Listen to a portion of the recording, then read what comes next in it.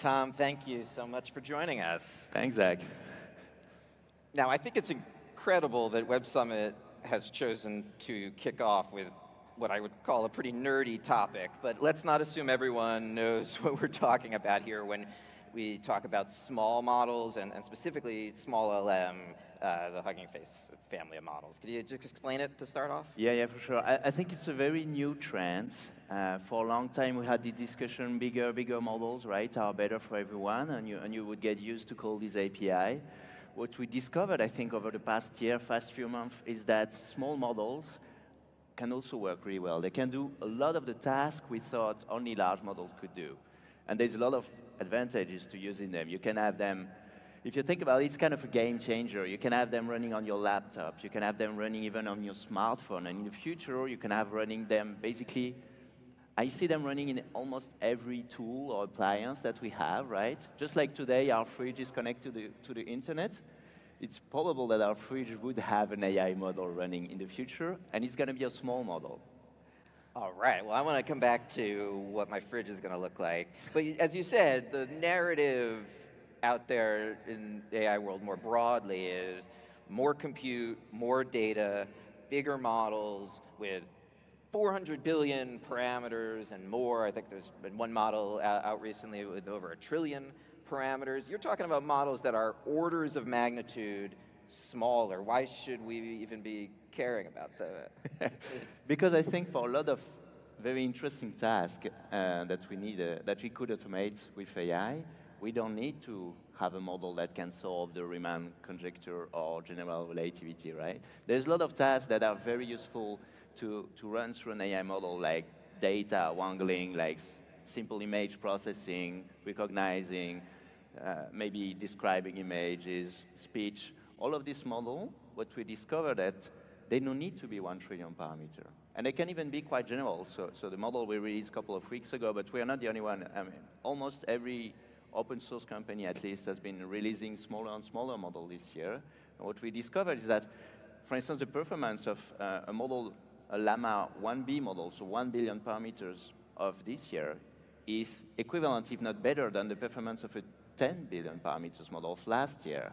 So you have a 10 times smaller model that can reach roughly similar performance. So what's going on in the training and model development that's allowing Meta, in that case, to get their models smaller and maintain performance, and obviously Hugging Face doing something similar? I think a lot of the knowledge we discovered for large language model can actually be translated to smaller models. So we train them for much longer. We train them on very specific data sets that are, I mean, specific but still huge, but that are adapts for these smaller models. Slightly simpler, with some form of adaptation that's tailored for this model. And for some reason, it hasn't been pushed too much by closed source company or the leading closed source company, I think because they don't really want you to have the model running on your laptop for some reason. Well, right. It's a proprietary model. Exactly. Your definition, or I'll let you define it. How does Hugging Face define open source when it comes to AI models? Oh yeah, it's a big question. Also because open source is this very loaded word. Yes. I think it's a full spectrum. So I'm not open source absolutist. Like I don't think everything should be open, and also I don't think open source models should not be regulated at all. But I think what is interesting is as you start giving the weights. So we usually call that open weights model, which means you give the weights, but maybe you don't give all the training code or all the training data information. Just doing this act allow a lot of new application, like a lot of this application around adapting a model for your specific use case. For instance, fine-tuning a model, as I was saying, embedding it in a smartphone. All of these start to be possible when you give the weights. So I think it's a first step that really unlock a lot of potential. And then there is this idea of sharing more around what data you use to train or what code you use to train. And I think this is very interesting in terms of what I call open science, which means basically not considering our AI research as closed island, but basically as a whole community endeavor, a bit like physics research is, where we communicate our discoveries so that other team can also make new discovery on top of it. But I don't think every team has to do open science. Though that's what we do at I think Hugging. you're among the only ones Yeah. being that open. So in terms of, so small LM is both open weight and open data in terms of the data that was used to train it. Talk a little bit about that data set. What are the core elements used to train a small model like this one? So the pre-training phase is quite similar to a large model. The main difference is that we have kind of a physical law that explains what is the optimal size of the model in the training data sets. And with small LM, we go way beyond this optimal. We go 67 times to 200 times longer. So we would take a model that's what we call overtrained, but for a huge amount of time. So it's not especially efficient at training time in terms of optimizing performance versus size, but it allows you to get these models that are much smaller. So when you start to use them, when you are at inference time, then you get all the benefits of a smaller model. Yeah. And just to drive it home, like if you want to go find small LM on your phone right now, you could run it right on the browser. Yeah. It's that small. It might eat up a little bit of your data plan, but it's so you talked about advantages like privacy, speed, lower cost. Am I missing any? One example is I take often because I really believe it's going to be big next year is robotics. We want to deploy models in robots that are smarter, so we can start having robots that are not only on assembly lines, but also in the wild, like small robots working on stage here, maybe helping us a little bit. You need a low latency for that. You cannot wait 2 seconds like GPT that your robots understand what's happening. And the only way we can do that is through small language models. So it's going to unlock application of AI we don't even have today. Well, I buy that the models need to be running on the edge, on device, for that to be possible, and I assume that's going to be true for autonomous vehicles and so forth. But why do they have to be small models? It's just a question of compute time. Speed of inference. Speed, okay. yeah. I think we'll have these two trends progressing. On the one hand, we'll have this huge frontier model that will keep getting bigger because the ultimate goal is to do things that human cannot do, right? Like new scientific discoveries, this type of thing. This will keep being very large model. But it is the whole long tail of AI application, which I think is huge, will be, according to me, AI basically being embedded a bit everywhere. Like we have today, the internet is embedded everywhere in our life, right? It's not like we have one place where you have the internet. It's like a lot of small applications everywhere that are useful to call a taxi, like to know, okay, which restaurant I should go to. And we'll have a lot of AI models that are like this. They're not Einstein level, but they can do a lot of very useful tasks, almost at a human level, and they can understand what we say. And this will be all powered by small model, more or less specialized, some like chatbot generalized, some very specialized on one task, but I would cover a full spectrum.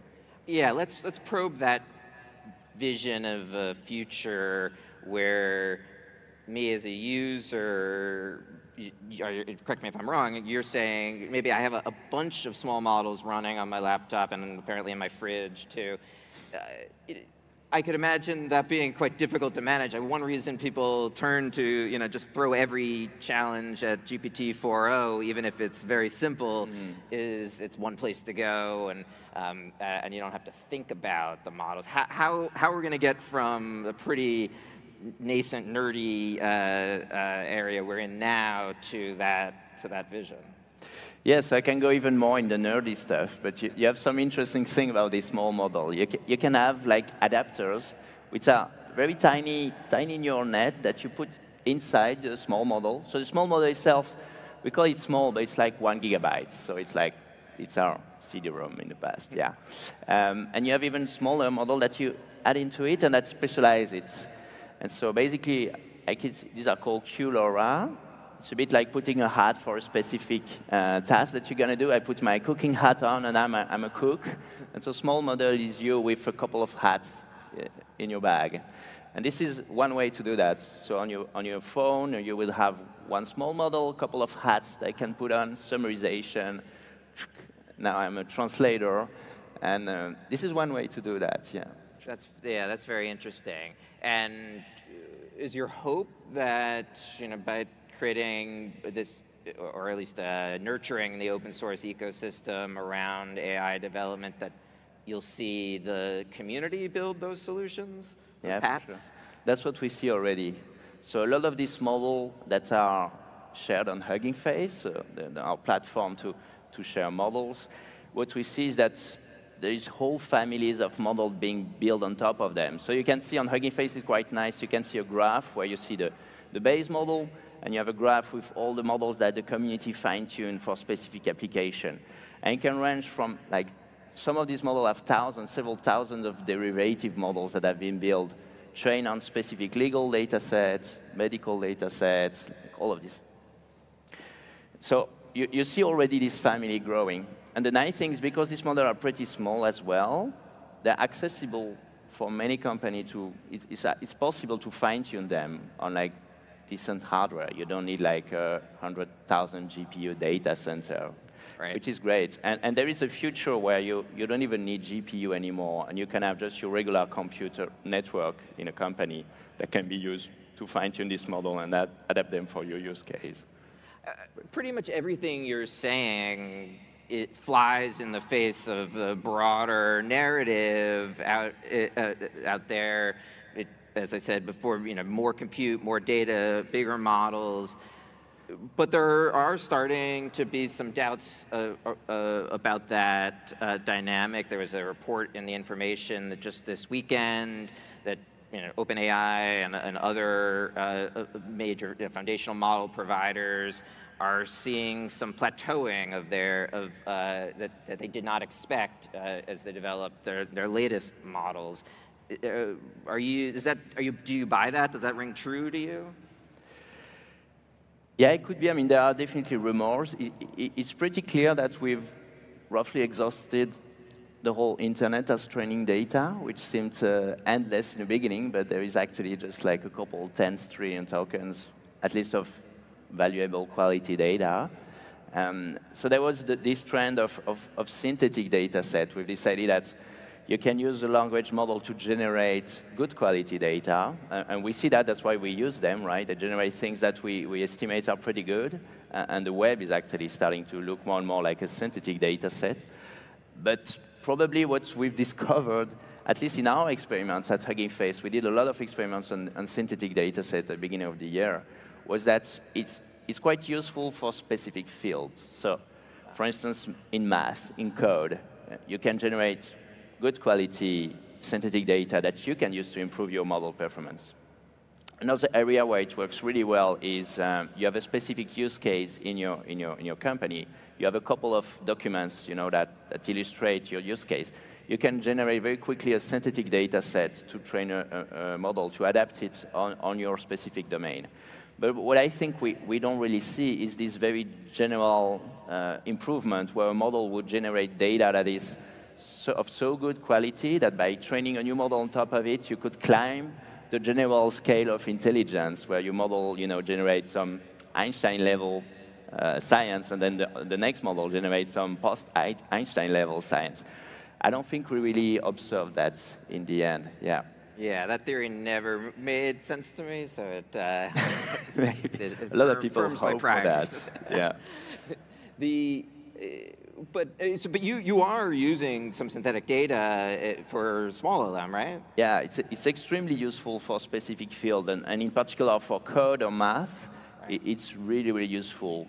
So one of the data sets used to train it is essentially synthetic textbooks. So correct me if I'm wrong, but there were original textbooks that Mistral, in this case, used to train its large language models, and which made it very good at producing synthetic textbooks that are accurate but originally presented. And that data is now being used to train not only small LLM, but other models? So that was the original idea, and that's how we started a couple of months ago, or 6 months ago. We started with this idea of generating synthetic textbooks. So you ask GPT to generate, something on physics or biology for this level.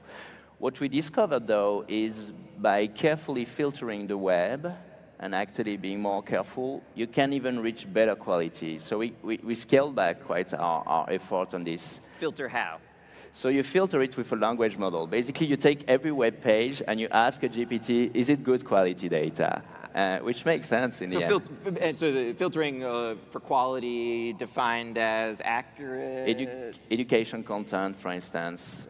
You can explain very clearly, I want something that's educative, that's clear, that's unambiguous, and you ask a GPT, or in our case, well, Llama, I think, to generate basically some scores for each page of the web. And the language model is quite good at unearthing the data that's good for itself as training data. Got it.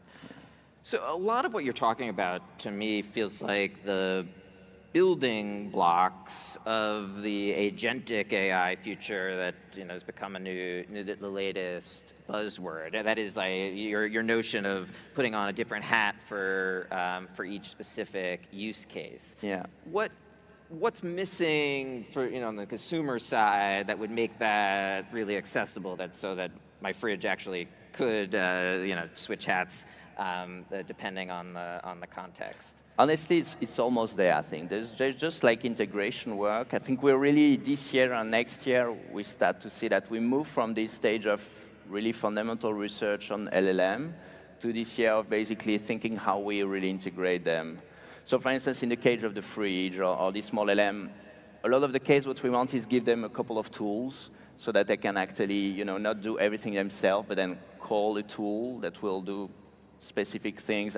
For the fridge, would be like a tool, like an API call, order back milk when I don't have milk anymore in my fridge. Right. And that's something we worked and a lot of people work, which is this small language model. You want to give them a couple of tools that just make them like we human can use tool. And then the question is, which tool, how you integrate, and that's mostly engineering work. Yeah. Were we talking about like a registry of small models, maybe that other small models can access when necessary? Yeah, or just a registry of action they can do in the world. I think maybe more interested is this dream idea of an AI, like using everything we use and maybe being agentic and this. But I think much more useful is you define a set of tools that's very interesting for your task, and you train your AI so it know how to use this couple of tools in your kitchen or your appliance somehow, And that's where I think we're going to go. Yeah. Great.